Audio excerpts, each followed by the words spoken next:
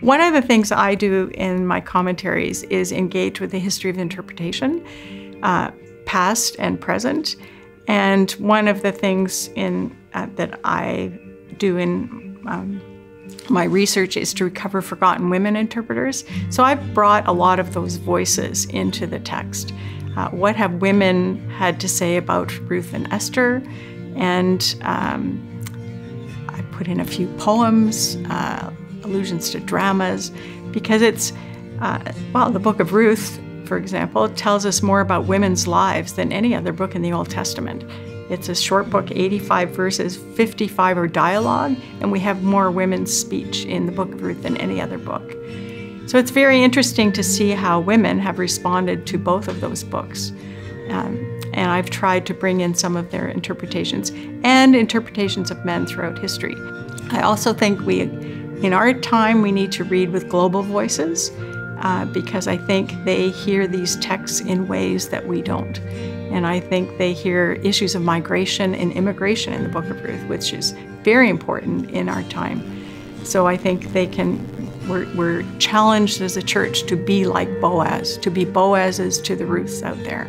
The structure of the commentary is pretty straightforward. It begins with an introduction to the book.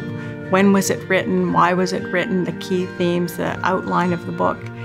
And then as we get into the individual chapters of each, it's structured according to this commentary, the story of God. So the first one is to read this story, read each chapter within its canonical context and also within the context of the ancient world. And I found that very helpful to do. It just opens up the text and helps you understand images and verses that and actually corrects how we read the text. I mean, the book of Ruth isn't a Cinderella story, it's an ancient story. And she's probably not a beautiful peasant woman with long hair, but rather strong, sweaty farmer woman, right? So reading in its ancient context is very important. And then we have an explanation of the verses, like traditional exegesis, verse by verse, explicating difficult verses or words just to help understand the text. And then the third part of each chapter would be how to live the text. And that's where I really work hard to say, what difference does this chapter make in our lives as Christians today? And we listen to present voices, past voices, and global voices, because I think each chapter is arguably one we can preach and one that really speaks to our congregations, our students, everyday people. When I was preparing the text, I read the text with students, I read the text with friends at church, and I really tried to make it relevant to people's lives today.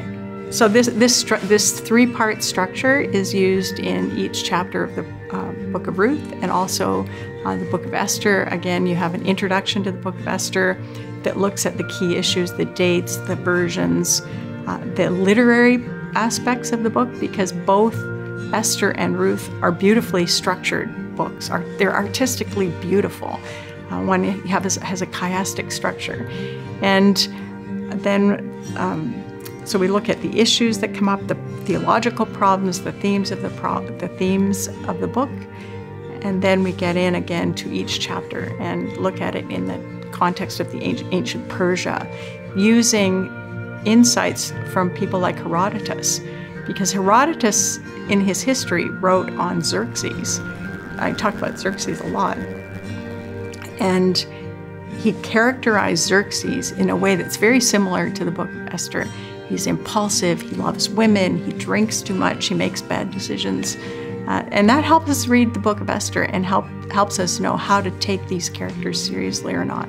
I had a number of people in mind when I was writing this commentary. One is the small group I'm involved in at church. We were reading Ruth and Esther together. So I had their questions in mind as I was writing this, but I also teach this book. And I often do women's breakfasts and a study group, various study groups in churches. And so I wanted to make it speak into the lives of real people. And my students at Wycliffe College, where I teach, are a diverse group. We have people from many denominations and many people from all over the world. So I wasn't just addressing a typical, say, white audience, but rather a global group. So that's why I really worked hard in trying to bring in global voices, issues that are relevant to the world as we live in it. So I had women and men, pastors, real people, my adult children. I had them all in mind. I would encourage pastors and students and just people, normal people in the pew, to read my commentary on Ruth and Esther. I think it has the potential of opening these books up to deeper insights, and I think both of them have the potential of changing our lives and helping us to understand how God works today in how we experience God, working behind the scenes for a bigger plan.